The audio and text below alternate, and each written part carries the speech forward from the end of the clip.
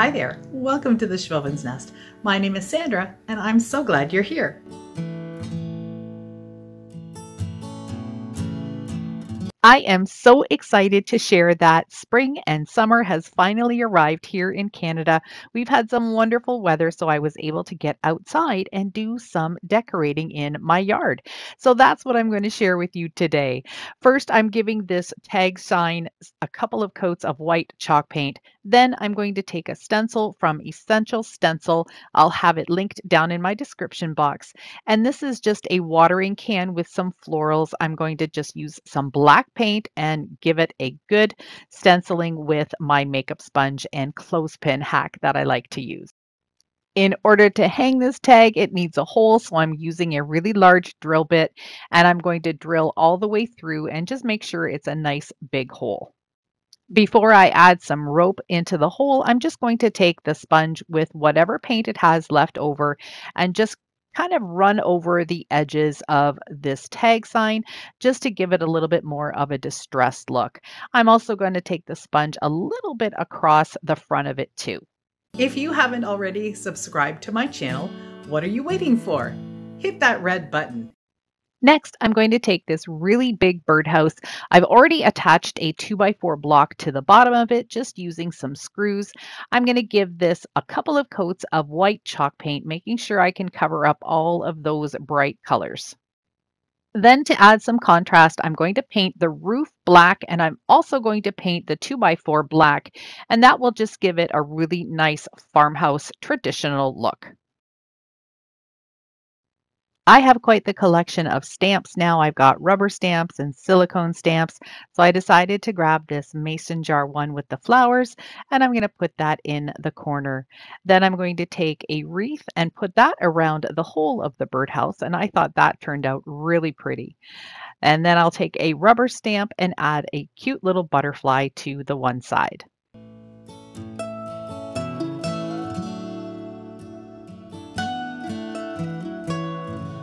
For the roof of the birdhouse, I'm going to use this little Garland stamp. Now, this is something from a dollar store, I believe, and I'm going to be using my block. I finally found the block, and I know a couple of you have asked, why don't I use a block? Well, I couldn't find them, so I finally found them in my stash somewhere. Don't even remember where they were, but I'm going to use this white ink from Michaels. It's a Craft Smart brand and I got it for 40% off. Look at those pretty little details on that stamp. I just love these. This project is just making over this plastic pot. I want it to look a little bit more like concrete. I'm going to take my darker gray paint, and this is just latex paint. It doesn't have anything special on it. It was just something I had in my stash. And I'm going to make sure that I get into all the grooves. It really only needed one coat because I'm going to be doing some distressing on it afterwards. I'm going to start by using this chip brush and some black paint, and I'm going to give it just some really light touches, as you can see here. I just want to accent some of the lower edges and the raised edges, and I think the black just kind of gives it a little bit more of a rustic look.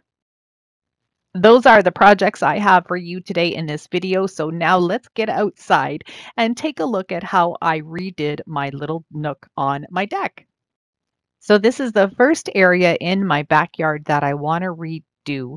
It has a bunch of junk just sitting here, but this is the area in between my sliding door that comes from my dining room and the gate where we go outside. So I thought this would be a fun little corner to start with. I'm not doing any real flowers this year, although I shouldn't say that. I do have a little bit of a garden and I do have a couple of pots on my front porch, but I just grabbed some of this artificial lavender from Walmart and stuck it into some floral foam, weighted down the pot with a few chunks of wood, and then set it down. Last year, I took this board and put this old rusty claw rake head on it and added a chain to it. And this is where I'm hanging my little tag. I added a couple sprigs of greenery to it just to make it look like there were some herbs that were drying out in the sun. The little bird cage next to it is something that I thrifted, and you'll see that in a thrift haul coming up in the next couple of weeks. I added some succulents to it, and the hanging succulent is actually one that I picked up from Temu. This was a super find last year at a garage sale. It's a really crusty old copper pot. You can see the patina on it already. It does have a cute little handle. I decided to fill this with some artificial black-eyed Susans and some greenery just for more of a farmhouse look. I picked up this lantern from Facebook Marketplace. I think it was about $10. It's brand new, it's gorgeous, and I really love how it looks. What I decided to do was just hang it on one of the plant hangers from the Dollar Tree. I added a jar inside and just popped in one of the Dollar Tree's solar lights. I'll probably add something to the bottom of the jar, maybe some rocks or some sand, just to give it a little bit more weight so it doesn't topple over should a big gust of wind show up. Another Facebook Marketplace find was this rose topiary tree. I think I got it last year for $12. And it's really pretty, but I had all intentions of creating a eucalyptus tree out of it. But I'm going to use this in my backyard in this corner for now until the greens behind it have a chance to sprout. These little rock creatures are really popular up at our farmer's market. I picked this snail up, I think probably about 10 years ago already, and I really love it. It comes out every year. And here's the little birdhouse. I think it's so cute. I decided to just screw it right into the fence board. That way it's not going to move and it will just stay there all summer. It turned out really sweet. I love the black and white. I'm also reusing some of the items that I created last year for my backyard.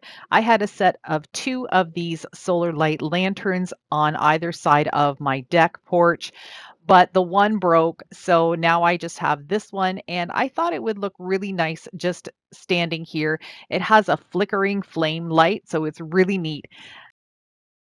I also wanted to add a water feature.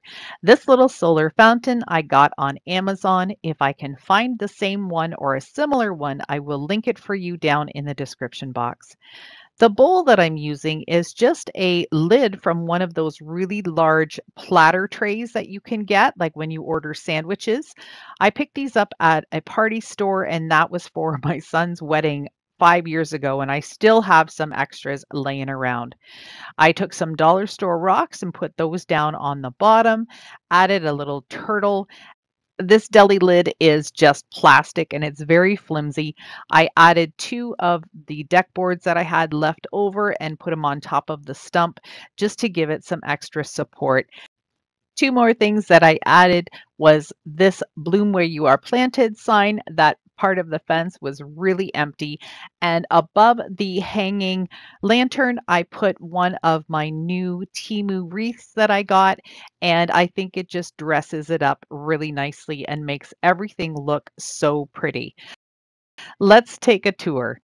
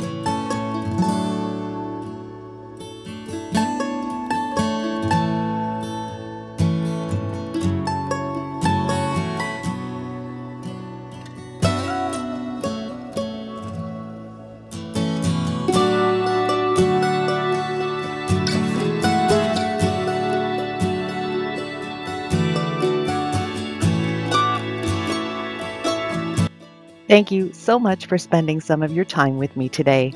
I hope you enjoyed this video and got inspired to start decorating your outdoors for the summer season.